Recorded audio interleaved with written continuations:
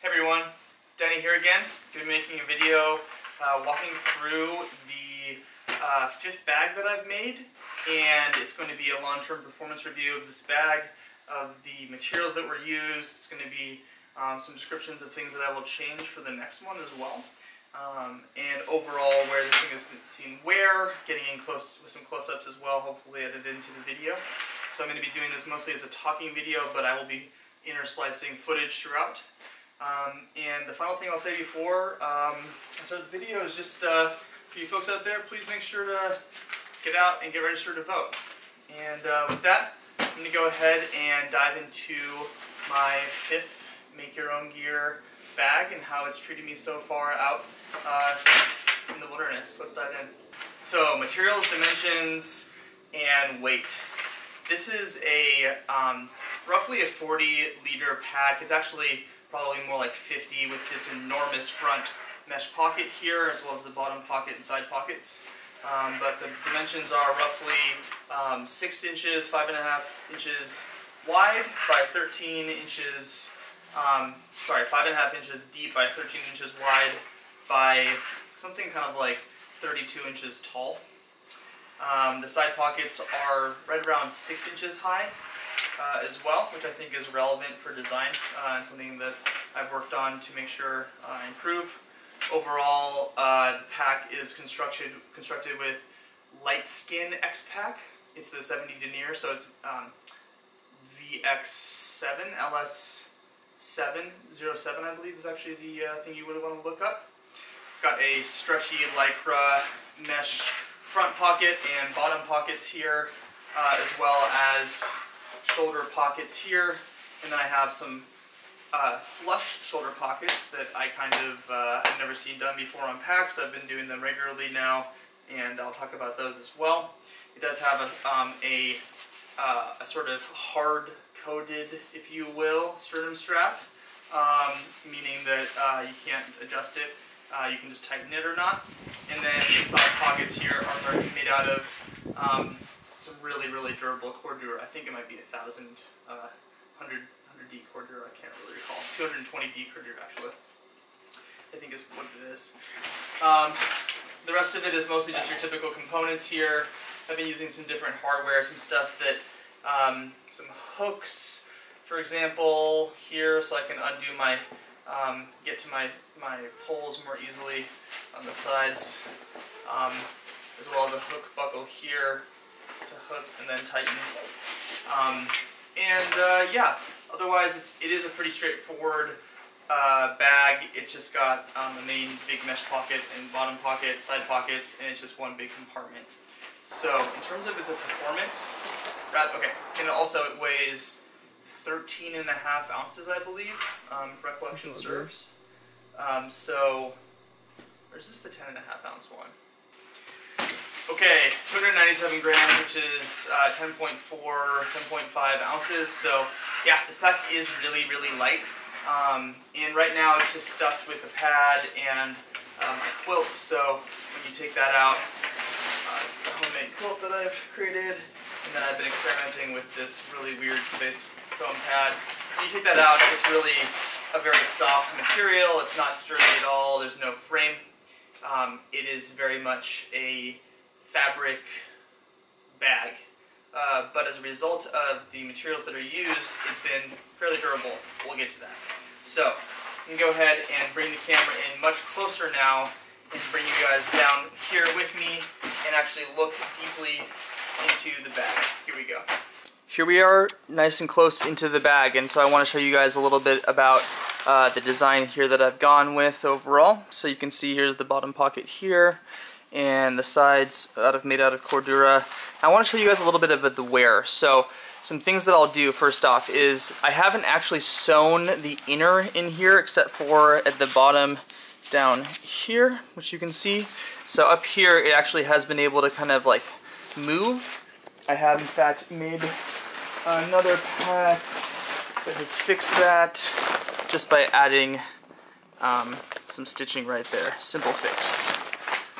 Now, these pockets up here I've really enjoyed. I always throw headphones in them, a small thing of sunscreen, some Vaseline if I have blisters, just even some trash. They're great for just holding trash. They definitely don't want to have big objects in them. Small is preferable because they're riding pretty much on top of your shoulders directly. But these top pockets here have really functioned quite well, and they've also been very durable.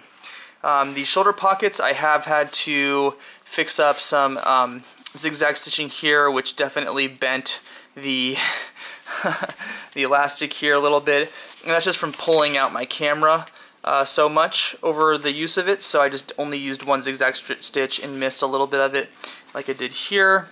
So as you can see, this is not perfect at all, and I don't care.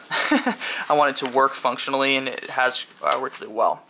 As you can see, the X grid itself has received a fair amount of wear. This is VX7, so 7DD X-Pac on the shoulder straps here, and then a mesh inner here. Now, in terms of durability, this mesh has been absolutely fantastic. It's held up great, and so has the X-Pacs on the shoulder straps. So, in terms of using these materials, I definitely would recommend them. This Lycra stretch mesh, it's really, really durable. It is surprisingly durable, as well as the VX 70D. And this inside is a 3/8 inch foam pad. Some changes that I would make, though, which I have done on subsequent packs, has been to make them much, much wider. These are probably a little bit too wide, but in comparison, this really just rides so much more comfortably. So that extra ½ an inch is really a game changer. You can see the difference here. And the side ones are using 1/4 inch padding, and they're still more comfortable than the thicker padding on this side, just because this narrowness digs in a little bit more on these edges sometimes and doesn't distribute the weight nearly as much. So that is a real thing. On the front of the pack, there isn't much to talk about. It's actually held up quite well overall. And likewise, the cordura on the sides has held up quite well overall. I've taken this off trail and it's received quite a few scrapes and bruises. However, there has been getting some wear here, so you can see. So the side pockets, yeah, when you rest them on the ground, they'll grab some sticks sometimes, and I'm sure I just yanked something right there. Otherwise, they're doing quite well overall. You can just see. Kind of want to show everybody pretty close up what I'm working with here. I've gotten some sap scratches on the side, nothing going on really down here at all though, so I think it was just that one pocket, probably just a mistake. And then also, you know, with the bottom mesh here, you can see some water staining, but that's about it. No holes basically at all. I mean, I can't see any. So surprisingly durable materials in that sense. The Lycra mesh and the cordura, I will continue to go with, and it's because I have a lot of it. So yeah, and same thing here with just a simple zigzag stitch on the top here, and this elastic, quite sticky overall, and the hardware here too. I've always worried about pulling out the cordage here, and so far have never had an issue. I do reinforce these quite a bit. Same thing that goes with this top stitching here, where you can actually see a little bit of blue leaking out, and that's because on the inner it's actually VX21 X-Pac that's blue. It's been reinforced, and yeah, it's pretty dirty. That area gets sweaty and gross, so yeah, definitely has seen quite a bit of wear. So you can see again at the top here, things look great, no problems whatsoever, really. Just tons of stitching to make sure that that is nice and strong, and so far I'm not worried at all about ripping here. But I'm not really worried about ripping at any of the seams, but you'll notice some real wear here. Look at this. You can see this sort of delaminating happening here. It's hard to see on camera, but it's absolutely abundant in person. It's happening here. It's happening on marks where there are folds that happen naturally, and as well on the edges here, the seams. And this is natural a little bit too. You can see it on the X-Pac happening a little bit here. This stuff just gets worn a little bit, But even so, I would hope that this wouldn't be delaminating nearly as much at these deeper wear spots at the bottom here. Again, it's hard to see just from on this camera, but you can absolutely see that there's real wear going on. So with that being said, let's compare it to some other materials quickly. This is a G4 from Gossamer Gear before they stopped making them. This is my first ultralight pack and it's enormous, but it's great, and it's made out of nylon. And you can see that this nylon, yeah, it's gotten some wear too, but even so, this nylon, which is a cheaper material and technically supposedly less durable, still is holding up quite well. And this is maybe like 5 times cheaper. So from a purely making your own gear perspective, I don't know if I'm going to continue using LiteSkin. So yeah, I think that moving forward, while I do have more materials to work with, I think that ultimately something like a Robic 2.2 ounce per square yard is going to be potentially just as durable as this and a third of the price. So overall, I don't think that the LiteSkin is worth the price. Having field tested it a whole bunch, it's just not durable enough, in my opinion, to be worth it. It's already delaminating at the bottom here a little bit. Certainly is not waterproof. And yeah, while it does look cool for sure, and it definitely is slippery, which I like, especially for off-trail stuff, I ultimately don't think it's the end of the line when it comes to the at least value perspective for materials, making your own gear materials, as well as for just backpacking packs in general.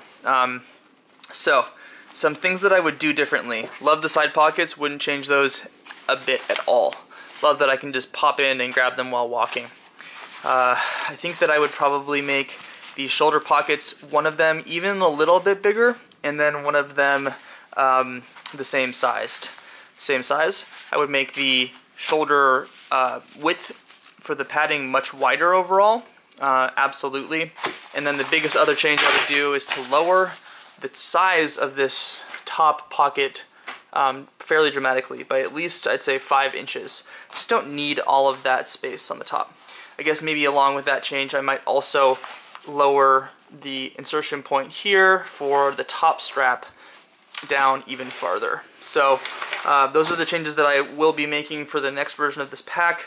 I think that I might make another version of this, which will be an even shorter trip version, and it will be for something like a 4.5 to 5 inch depth to make it so that the volume is really pretty dang small. Definitely fair weather sort of backpacking. So overall, this pack has been great. It continues to be my first shot for every single backpacking trip that I go on at this point still. So I love using this pack. Overall, like I said, it really is awesome. I just don't think that the LiteSkin is the end of the line when it comes to these materials. Again, you can see some wear here just from walking. This isn't from it catching or anything like that. This is just from the natural use of this bag. So I definitely will be, when purchasing new materials, using something different. But for now, it's okay.